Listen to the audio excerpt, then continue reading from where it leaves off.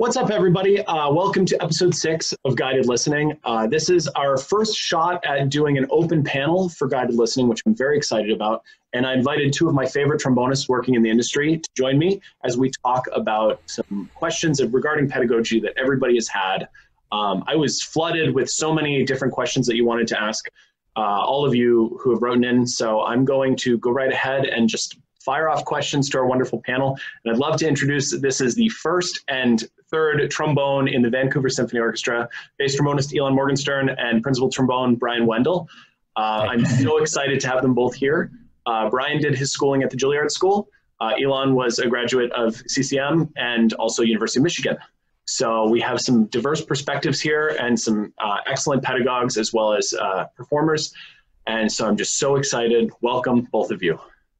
Thanks, Alex. Can't wait to Thanks for start. having me. Absolutely. So I'm going to start by just asking each of you to just give me a 2 to 3 minute rundown of what your history looks like when you started playing the trombone, what kept you in it, what kept you going, what motivated you, how your musical journey progressed to where you are now, just kind of truncated a Reader's Digest version so that we can all kind of understand where we're coming from here. Brian, maybe you should go first.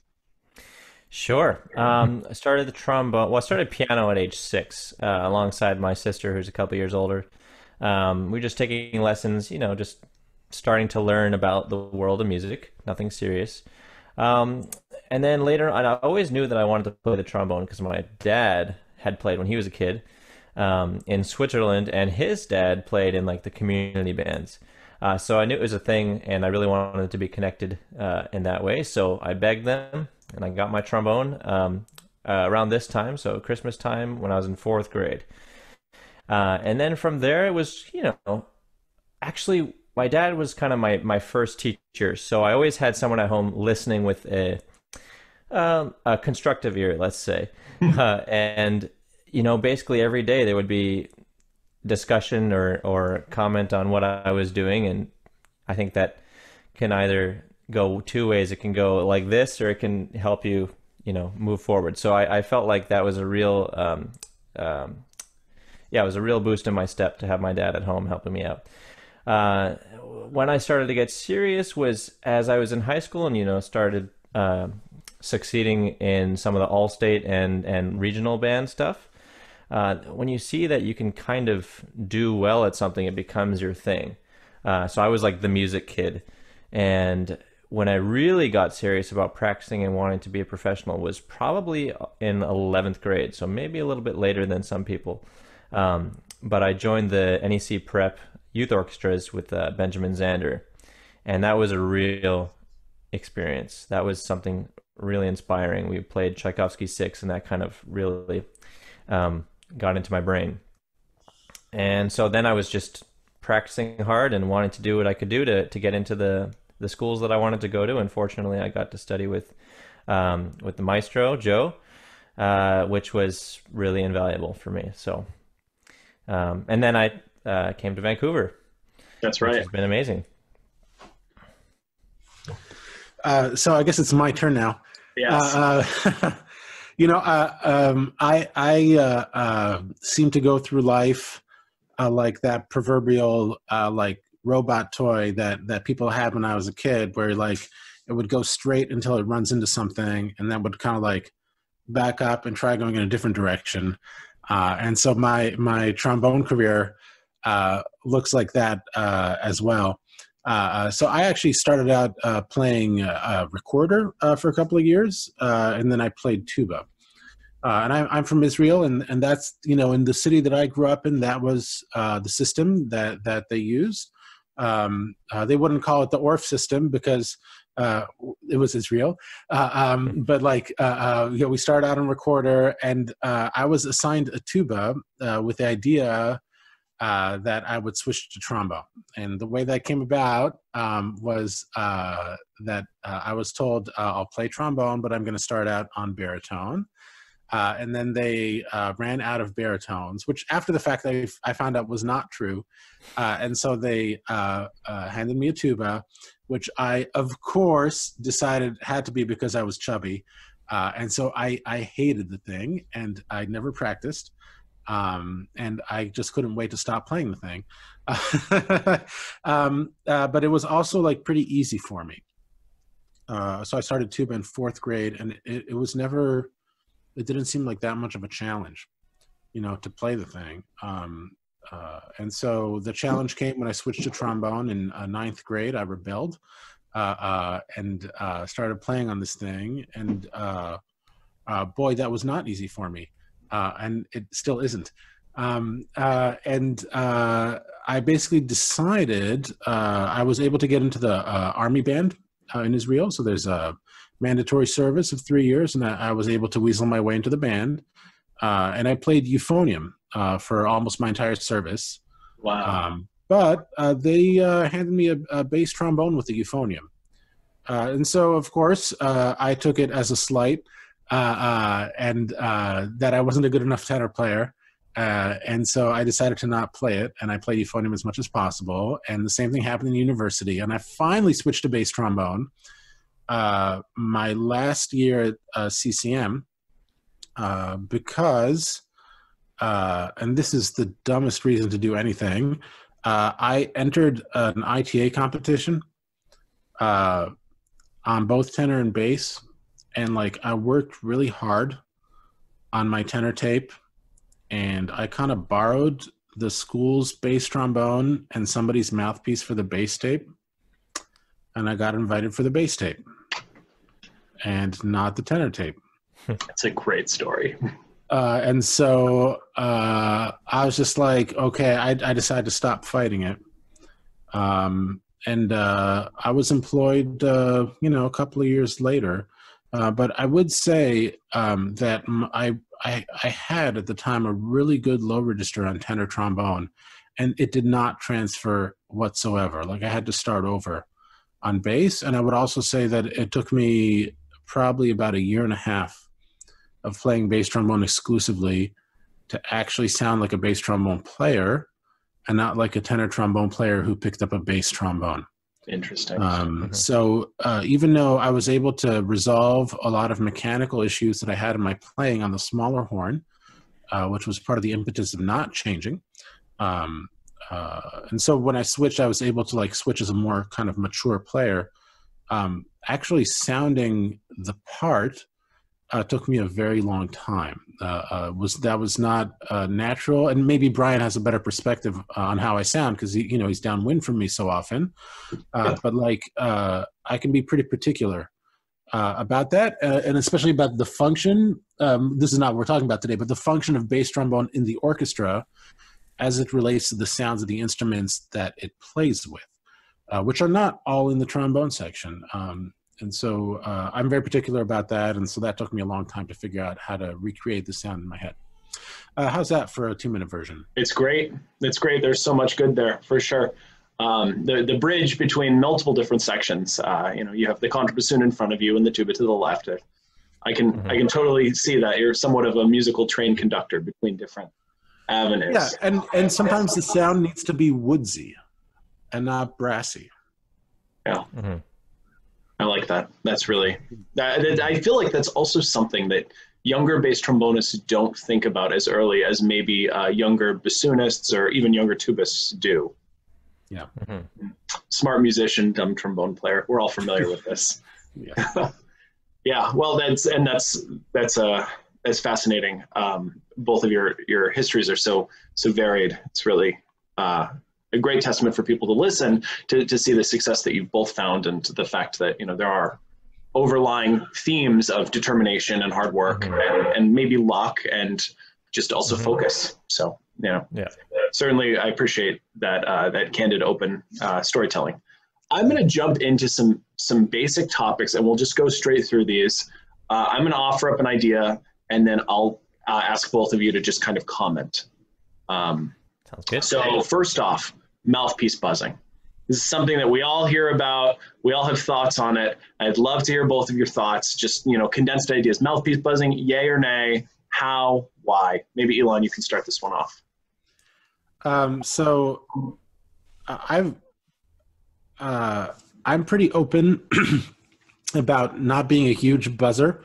Mm-hmm. When I do buzz the mouthpiece and I find that it's good for me, it's in those instances where I buzz and play back and forth, because I do feel like it's a very different technique from playing the trombone. I would say that for me, in my path, there was a period where free buzzing was very helpful. And I feel like that's more of a high brass than a low brass technique. And so I don't necessarily recommend it, but I want to be open in that I found that for me, for what I needed at the time, was more helpful for my playing than mouthpiece buzzing. And so I buzz a little bit here and there, but it's really not a lot. I would say though, Scott Hartman happens to be around here in Tacoma. And so he's a person that I geek out with on a pretty regular basis. And his claim is the reason I don't buzz my mouthpiece very much is because the mouthpiece doesn't reproduce what I'm buzzing effectively. So he claims that there's an equipment reason that leads me to not want to buzz my mouthpiece, and not necessarily that there's something wrong with mouthpiece buzzing. So I feel like it's actually a more complicated question, but like I just share my own experience is that it's not terribly helpful, and I don't do a lot of it for me. Great. Brian? Personally, I'm a pro buzzer, but that comes with a couple of conditions, I would say. It works for me, and so the way that I do it, I have found to be useful in my practicing. And if I'm talking to students, all I would say is please have an open mind about trying it and experimenting, but ultimately it's your decision. You know, if it feels better when you do it, great. If it doesn't, then don't do it. So it's not a must, but for me in my playing, I do enjoy it. I don't do it like extensively, like 5 minutes of buzzing or even 3 minutes. It's like short spurts of buzzing. And what I try to focus on is having a warm and not a very active air. It's not like a pss airstream. It's like a very kind of subtle approach to getting a tone, like a warmer buzz, like a more mezzo forte, mezzo piano buzz. Interesting. As opposed to like a really direct airstream buzz. Let's see. I do agree that it is a separate thing from playing. So my embouchure is more closed, so my lips have more interaction when I buzz, and I really acknowledge that when I'm playing. I can't do the same thing because then it would give me a terrible tone.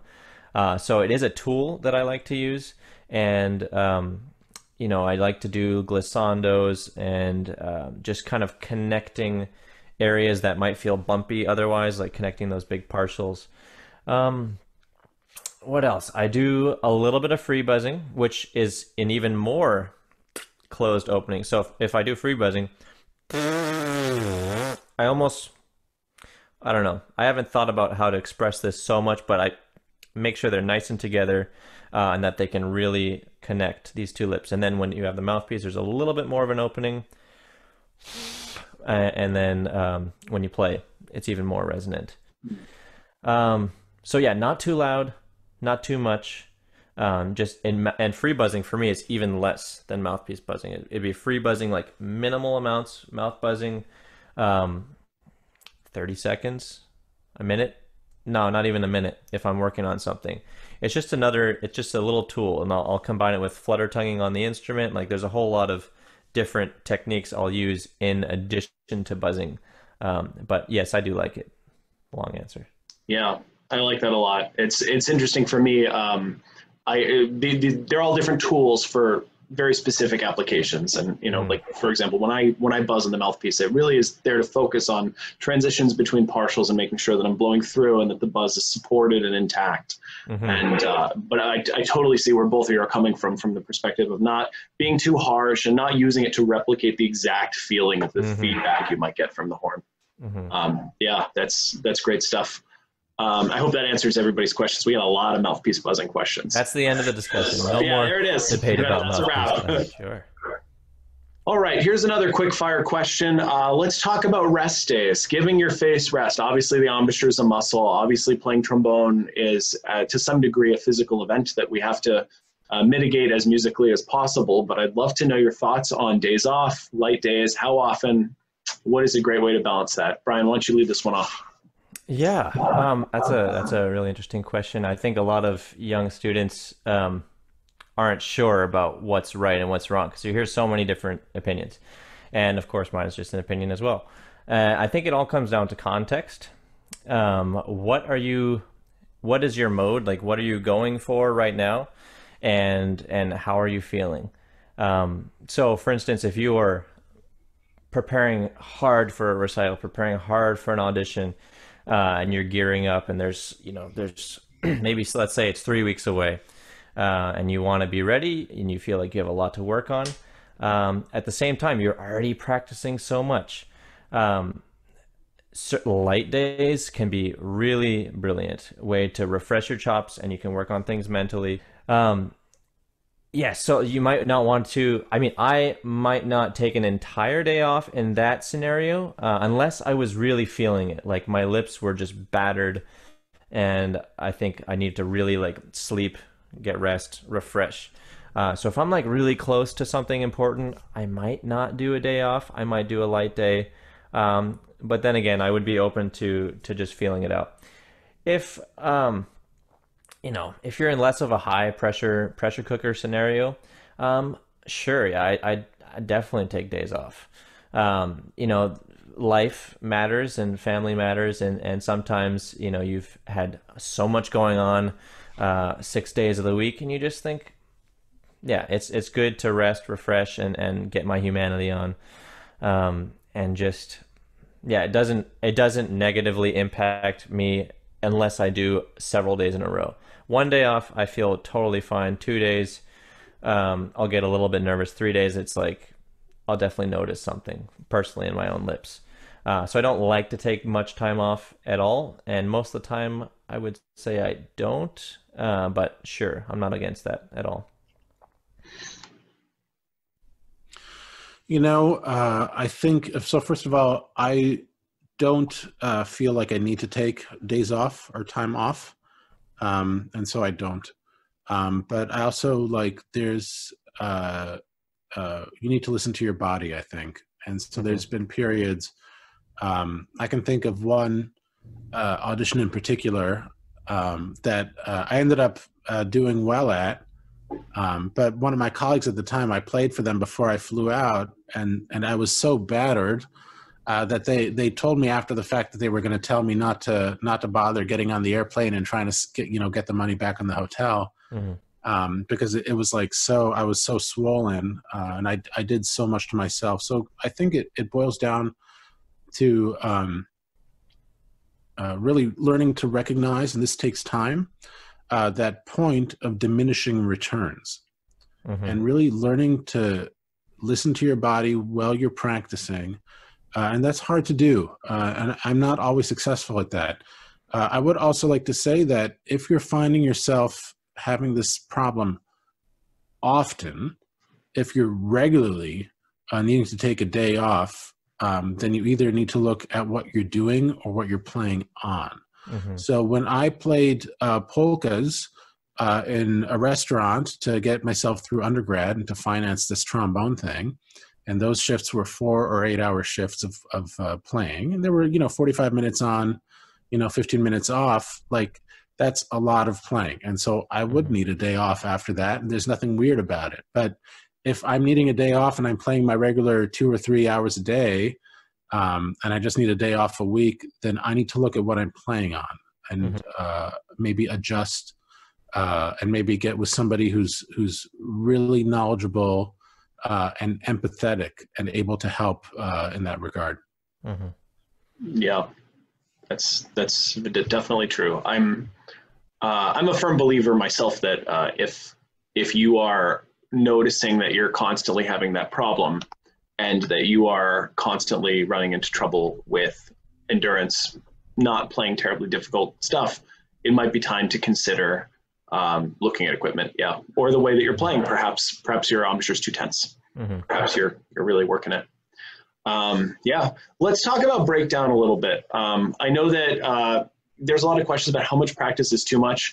Ilan, I heard you once say that you need 3 hours a day to sound like a professional, which that's probably my bottom line as well, what I look for. But I'd love to know what a good range of practice time for like maybe a high school student, a college student, a professional, and then how you break that down. Why don't you leave this one off? So for me, I feel like I basically need to spend about a quarter to a third of my time on fundamentals and then move on. Mm-hmm. And that's really important. I find that if I don't challenge my body with different types of music and my mind, frankly, too, that my playing suffers. And so I make sure at the most, however much time I have in a day to practice, and I'm usually pretty meticulous about planning, then I spend about a quarter or a third of that. So for me, that's usually about an hour on my fundamentals. And then, etudes, orchestra parts, solos, that will change. I don't have a prescription for that because there's different periods, euphonium, valves, whatever, like there's different periods that need to have different needs. But my fundamentals, what's really important is I have a tendency, this is my thing, of really wanting things to be good. And so I can get stuck on something. And so just deciding that like, I'm just going to move forward and do other things is really important. Mm. Yeah. I mean, I can't disagree with that. For me, there's a slight variation depending on what I'm doing in that week, in terms of what kind of practice I'm getting. I mean, my warm up basically never varies. I have that consistent, mini fundamental tidbits to get me started. So that usually takes me about 25 minutes, and that's unwavering. I do that every day, and that's a start of fundamental stuff. Now, in terms of if I have like a free day to practice, I'll definitely want to hit my fundamentals for at least one of my sessions, which would be about 45 minutes or 50 minutes, or depending on how crazy I'm getting, an hour. So I'll generally focus on fundamentals for that amount of time. And these days, typically I have a small little break in the middle there too. So that can kind of help me organize myself. Like I'll spend, 15 minutes on my Bordonis now, or I'll spend, 5-10 minutes on articulation. So, to have to break it up, and some days are different than others. You just feel what you need to do. And after that, I hope to get onto some more musically engaging things like solo repertoire, or working on alto trombone or doubling or something like that. Now, if I'm talking to like a student that's going to prescribe, I'm trying to prescribe what I would like them to work on. I would definitely say a whole variety is very important. You want to get to everything. You want to make sure that you are working on your solos and your musical stuff, your etudes, but can't forget those fundamentals. So I think that good, like a dose of each is really important.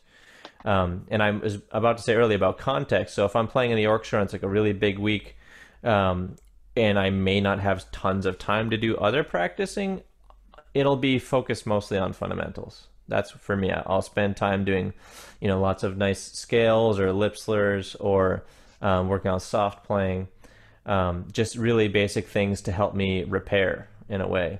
If it's like a really heavy week. If it's a light week of orchestra stuff and there's, not too much going on, then tons of freedom to practice whatever I want. So, yeah. Yeah, it's a great breakdown. So I thought I would ask a few short answer questions regarding methodologies for practice. We'll go a little deeper into this. This is a little bit of a nuts and bolts question. I understand that. I'm going to throw out a book that we all know, and you tell me if you use it daily, every couple days, once a week, or once in a while. Or maybe it's just not the book for you. People are super curious. So if we're playing lip slurs, we're playing lip slurs every day, every couple days. What do we think? Every day. Absolutely. Every day. Great. Yep. All right. Arbans. Every day? Every few days? What do we think? The general mentality of playing Arban stuff or material that has come from it, pretty much every day. I don't necessarily open the book anymore, but yeah. I'm not a big fan. Interesting. Sorry. No, that's great. Do you mind sharing why? I think Arbenz is great. If you need to play in B flat major, F major, or E flat major for your entire career. I think it's, especially because I have the old version, so this is not a comment on the newer publication. I think the disorganization, I think having the, I mean, I'm picky about this stuff because, of course, I have like my own publication, right? Right. But so a lot of the decision making that I made actually happened because of that old Arben edition, and kind of recognizing how difficult it is to use, just physically difficult, and not covering materials and keys. Obviously, we can transpose, and there's a lot of, you know, it's a good like basic exercise book. And it's a good reference book. I think the texts, specifically the texts about embouchure in the old version, are really interesting, but not helpful for me. But very kind of interesting from, you know, because that's how he played. But I don't think it's a very well constructed book, although it does reference most every basic technique. That's a really great explanation, and that's a lot of things I hadn't thought of. And as you're saying them, I'm like, that's totally correct. That's absolutely true. I'm really great at playing in B flat, F, and E flat. Thank you. Yeah, wow, fascinating. All right, drones. Yes, no, commonly, uncommonly. What are our thoughts? I mean, look, I feel weird because I'm talking. I mean, I have you know, commercial product that relates to that. So I don't want to like seem disingenuous when I answer, but I'll say that in any period of my life where trombone gave me gainful employment, there was some sort of pitch reference. Mm-hmm. Yeah. I mean, you don't have to pitch it, Ilan. I'll pitch it for you. I think his book is great, and you should all check out Telp. I'll just say it. It's been phenomenal for me. I've been playing out of it for about better part of a month. And not only is my pitch better, but the stability of my playing at soft dynamics, way better. Huge bonus. So I have no problem pitching that for you. Awesome. And I'll just give you the sneak peek that I'm finishing up probably half a dozen new exercises that I'll be adding to the edition, and so that should be out soon as well. And it's a great holiday gift for any of you trombonists, for sure. And I am on the drone train. I love me some drones. Yeah. I find them more useful because they train your ear as opposed to training your eyes, right? So I find it easy to adjust my pitch to a tuner. Like I look at it, oh yeah, I'll shift it. But how much did that really help me? And tuners don't teach you to play with other people, right? So a drone is someone else that you're playing with, presumably, or a computer. And well, I'll use tuners on occasion just to check certain notes if I'm really not sure. But drones. Yeah. I'm gonna. I have a soapbox. Right. I'm gonna get on my soapbox for a second and agree with Brian. I think when we export the responsibility of playing in time and in tune to like what used to be a $20 box and is now a $2 application. You know what I mean? When we don't take that personal responsibility and we just allow a machine to tell us what is in time and what is in tune, we do ourselves a disservice. I really, really feel like drones are way more effective at learning how to play in tune than tuners will ever be. And I feel the same about metronomes. Just being able to clap and count the rhythm is way more beneficial than using a metronome for me in my practicing and my experience as a teacher. And I would also say that closing one's eyes while doing both those activities it seems to be a way of highlighting the benefits of both those things. Yes. Yeah. I mean, yeah, I was not even going to mention tuners because I feel like we probably all fall in line in the same place with this, but reliably, when I am sounding the best and playing the best in tune and the best colleague to blend with and play with in a section, it is because I'm playing with cello drones. Mm-hmm. And yeah, It's really that simple for me. All right. This is a question that I like to ask every orchestral player that I interview. And I will preface by saying it is a little bit of a personal question. Oftentimes over the course of our adventures playing the trombone and trying to learn how to be the best artist that we can, we run into things that are difficult for us, playing wise, mentally, physically, regarding the audition process or the trombone process, or just the growth in general. I was wondering if you guys could each talk for a second about something that was really difficult for you, maybe something that was difficult to overcome, or a challenge in your playing that maybe made you consider at one point, maybe this isn't for me, or maybe I'm just not good enough, and talk about what kept you in the game, what kept you from hanging the cape up at the end of the day. I'll let you go first, Brian. I think that a couple of the most difficult things for me have been my legato, just having really supported, clean, beautiful sound, musical sound, without like dropping notes. And like, so my air wasn't moving, I just wasn't getting it quite. And on top of that, kind of like a soft legato, like Sanson. That excerpt was something that I was stuck on for a long time. And I don't know that it necessarily made me think I couldn't play. Well, there definitely have been times where I was so frustrated about, for instance, that excerpt not going well, that it just, it was baffling. And obviously very frustrating, feeling that it works in the practice room, and then the minute you feel intense pressure to do it, it just breaks down and doesn't work. And so kind of definitely dealing with anxiety related to performance was something that made me question whether or not I could do it for sure. So those kind of things interlapping, being fearful of the actual presentation and having a weakness in that area that was, I guess, plaguing me. And how did I overcome those things? Well, obviously lots of thought and dedication. But at a certain point, a decision that it had to get better. It had to be fixed. It was going to get fixed no matter what I had to do. And I think what I decided to do with like the soft, low legato kind of thing, is recognize that relaxation was mandatory for my performance. Relaxation in terms of not letting my body tense up and my air stop flowing. So allowing that to happen and saying that this is a must. I can't just say, oh, like I should be relaxed. No, I actually have to be relaxed. It's a technical requirement in order for me to play this thing. So that was part of it. And then also deciding to come at it from a point of strength.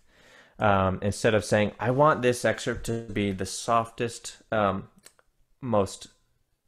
absolute softest thing I could possibly do. Coming at it from more of an angle, well, actually, is that really required of the music? Like, is it supposed to be the softest thing contextually and all that? And coming at it from a place like, I can play it here, and I'm going to practice it here. But when I perform it, I'm probably going to play it here, right? So deciding where my comfort, approaching it and showing my best side to places that, like, a panel, right? Offering my best abilities. And then if they want more, yeah, no problem. I'll do it. So kind of overcoming some performance related anxieties on that. And it's always a work in progress. It's not like I did it, it's done. Check. But having tools that make it feel comfortable. So love it. That's great. Probably my biggest one.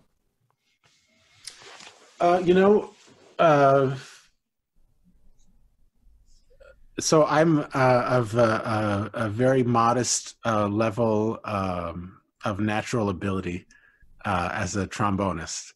And so there's a lot of mechanical things in my playing I had to work on over the years. But I'm going to actually agree with Brian for a change, that The biggest thing for me in retrospect was acknowledging the self-doubt and accepting it. And this will sound crazy, but like accepting that you can be an employable player and still have areas of growth in your playing, still have issues.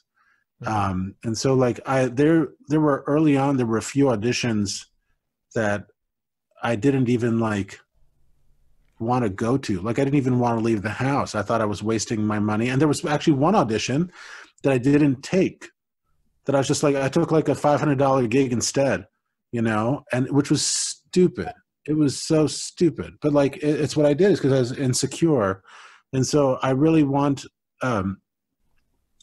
well, saying that on the one hand, like, I don't think there's anything magical about playing in orchestras. Like I like the stability, but I don't think it necessarily means I'm a better player, or better. Like I feel like I'm to get that job, you need to be good in very specific ways, you know, and it's, those jobs are hard to get, and they do go to good players. You know, I'm probably an outlier in that regard, you know, but like there's a lot of ways to make a living at trombone, and they're all legitimate and they're all good. But for me, I decided I wanted to play in orchestras, and so auditions was something I had to figure out. And so realizing that I could still be of modest ability and still perform on the trombone at the required level was a really important realization. And I agree with Brian that it's as much an emotional issue as it is a physical one. Yeah. Wow. Can I actually finish, or not finish, but add on to what I was going to say before? You inspired me. Before Ilan cut me off is what you're trying to say. No. Who is this guy? What? For another part of that emotional part of auditioning and performing, realizing that, of course, there is my my practice room self feeling good on a certain day, like, oh yeah, feels great today, I can do this, to another practice room day that feels terrible. But getting on stage and feeling like, okay, this is a different version of myself, and finding that my mental talk to myself really made all the difference. It does matter what you tell yourself, and figuring out that no one's there to like cut you down. No one's going to doubt you as much as you'll doubt yourself. So if you give yourself the luxury of knowing that you can do it, and going in with the mindset of that this is a fun way to demonstrate some of the hard work you've done, and that the panel wants to find, they want you to play your best. They really want to hear someone play well. They're not there saying like, I hope they miss that next note, sucker. No one wants that. And realizing that, whether it's an audition, like an orchestra audition or a school audition, really just being able to show who you are and what you do well is really the point. And there's no there shouldn't be any cynicism going on behind the scenes of people not wanting you to do well. So believing, I had to know that that it was in my best interest to enjoy it. Yeah. So that's another part of another hurdle that I really had to think about a lot. I wonder if either of you have had this experience. I'm curious. The first professional audition I ever advanced in, I remember thinking to myself when they called my number, they made a mistake. It couldn't have been me. There's no way, because I played like crap, and this was bad, and this was bad, and I was shocked. It was like flooring. And it's so interesting how our brain will always remember things going poorly and not give ourselves credit for one thing, unless we actively cultivate that as a habit. I don't know. I'll say that as an anecdote. After the semis in Houston, Steve Wenig, who's now I think he's vice president of operations in the Oregon Symphony, but at the time he was personnel manager in the Houston Symphony. he came into the room where we were all sitting, and I was, of course, you know, a beginner, and I was surrounded by people I very much still admire in that semifinal round. And he came in and said, okay, the committee has decided to only advance 2 people to the finals. And I think I remember distinctly saying shit out loud. But then the next thing he said was my name, you know? So obviously Phil walked away with the gig, but like, you know, it's like you never imagined that you could actually have like not, you know, completely screwed up. Yeah. You know? I mean, I would love to give each of you a little bit of time to talk about some of the projects going on in your musical lives. I know we're all at work with lots of stuff right now. Yeah, please share some of your labors right now.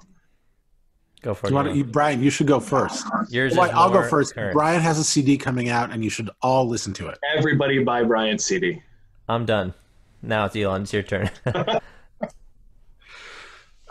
So I've taken.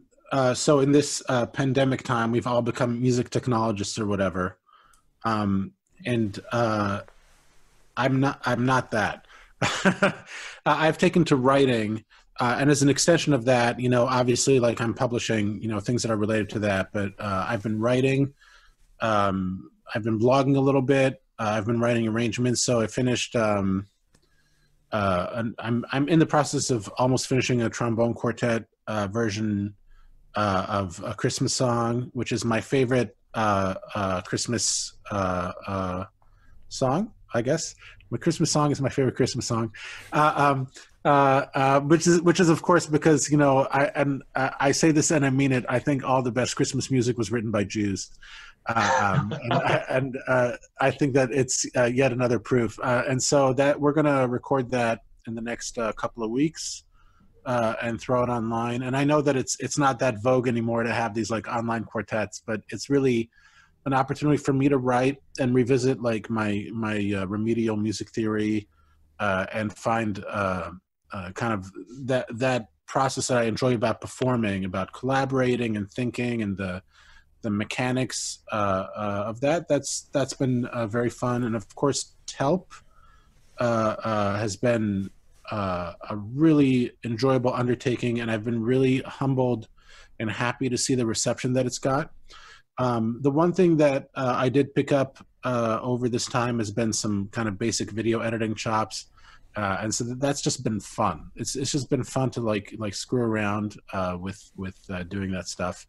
And I would say the one last thing, and Brian may or may not agree with this, is I try not to see the world as if looking through like the throat of a mouthpiece too much. And so my side hustles that are not trombone related, I like to cook and I like to eat.